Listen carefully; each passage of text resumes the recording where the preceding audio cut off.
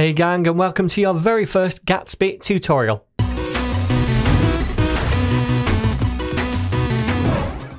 Alright then, so the first question we need to answer is, what is Gatsby?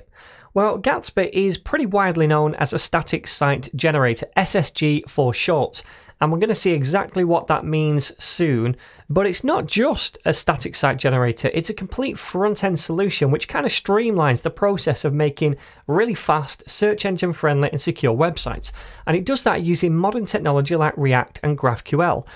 And in fact, Gatsby calls itself a modern site generator, so I think it's really trying to package itself as a complete front-end solution rather than just a static site generator.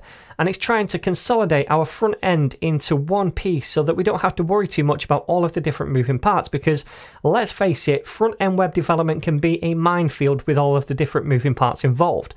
But first of all, let's talk about what a static site generator is, because that is a huge part of what Gatsby is. So, in a nutshell, a static site generator is something that takes templates, components, and data, and it generates static HTML pages based on those things at build time. Now, to put that into context, I want to talk about the different types of websites that we can build. So, first of all, we could just make a static website, and that would just be made of HTML pages which could also contain CSS and JavaScript. And we'd upload those to a CDN to host them on the web, and then whenever we request one of those pages in a browser, it would return it to us. So for every new page that we want, we might make a new request for that page to the server, and then it would send that new page back. Now, the problems with this approach is that, first of all, we might be rewriting a lot of the same HTML in each page. For example, the header, the footer, the sidebar, that would be the same code for every page, and we'd be rewriting it in every HTML page. So if we were to make a change to one of those pages, to one of those parts, we'd have to update every HTML page manually which contain it. So it's going to be really hard to update or maintain. And another problem is that if you're making a fresh request to the server for every page you go to on the website, it makes the website a little slower. So this approach is good for SEO because the search engines can crawl our site and we're getting full rendered HTML pages back with content, but it's not great for speed because we're making that request every time we want a new page, and it's not easy to update because, like I said, we're rewriting some of the code in every single page. So the next type of website is a single page application, or an SPA for short. And this would be a typical React or Vue website whereby we only need to make a single initial server request for a blank HTML page to be sent back to the browser. Then React or Vue or whatever you're using controls all of the content, pages, and data fetching from the browser. So there's no extra requests to the server for other pages, which makes the website a bit faster than a traditional static site. And because a single page application is component driven, it means that updating something like a footer or a header, which is on every page, is easier. We just have to update that one single component instead of every page.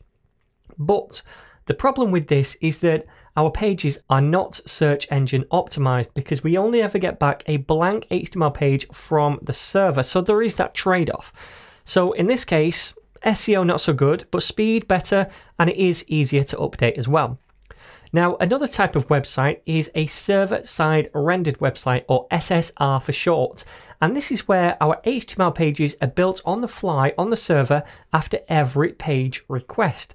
So the server will get any data for that page from a database or the source, pump that into a template file, and then send back the resulting HTML file to the browser.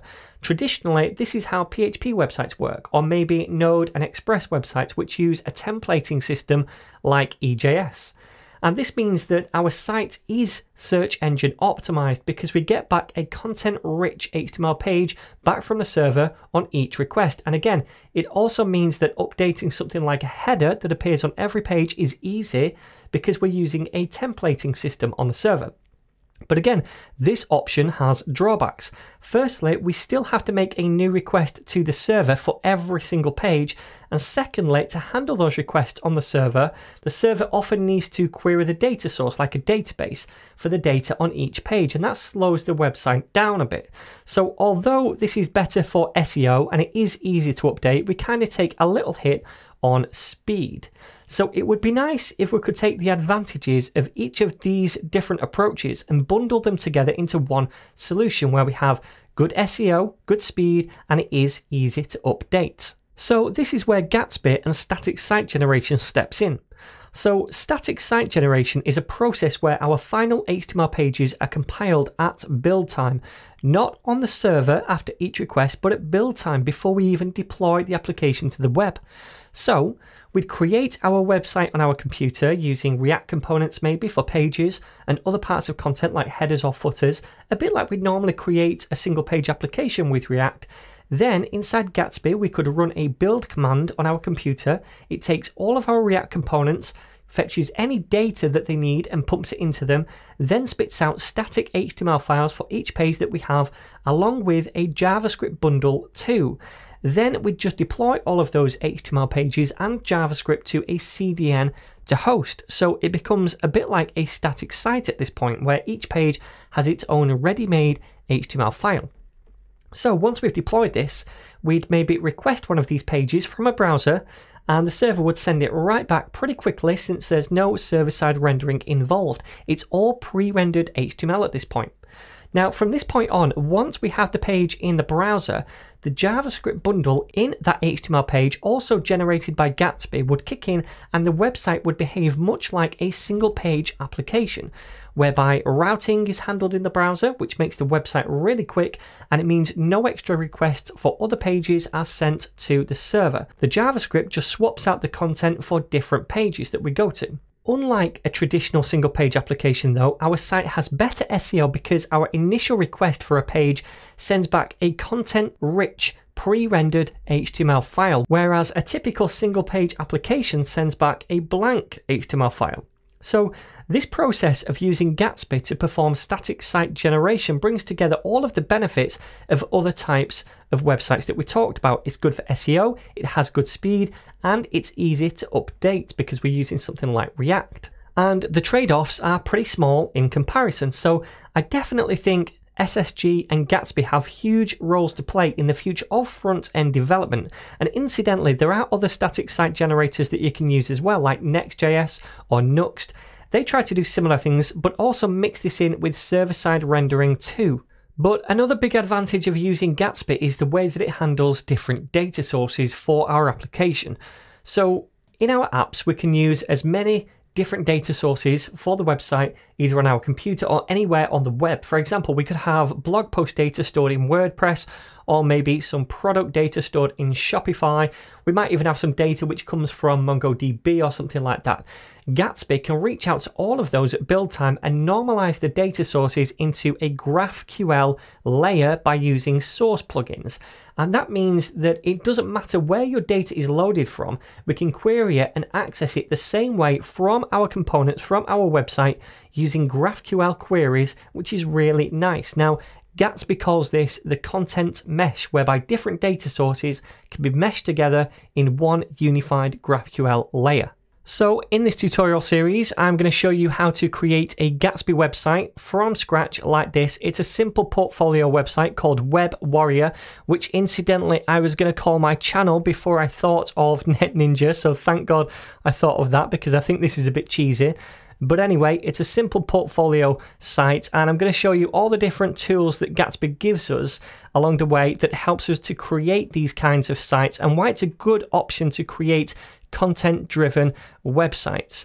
Now, before you start this series, however, I would suggest that you already have at least a basic to good understanding of React, because we use React to make Gatsby websites. So if you're brand new to React, definitely check out this tutorial series, first of all, on my channel, Full Modern React Tutorial. The link to this is going to be down below, then come back and try Gatsby. Also, you'll need a couple of things installed on your computer. First of all, Node.js, which you can download at nodejs.org. And this is so that we can install Gatsby on our computer and also any other packages that we need. And you'll need to install Git, which you can get at git-scm.com/downloads. The link to this will be down below, and you can download it right here. And we need this because Gatsby uses this behind the scenes when we start to work with starter projects. Now finally, because I'm a super ninja, I've created course files for every single lesson in this series, and you can find them at this repo on GitHub. It's called Gatsby tutorial. The link to this is going to be down below. Now every different lesson has different code, so each lesson has its own branch. So if you want to see the code for lesson 6, for example, you'd select the lesson 6 branch right here, and you're going to see all the code for that lesson right here. So there we go, my friends. That is your introduction to Gatsby and what it can do for us. In the next video, we're going to start by setting up a new Gatsby project.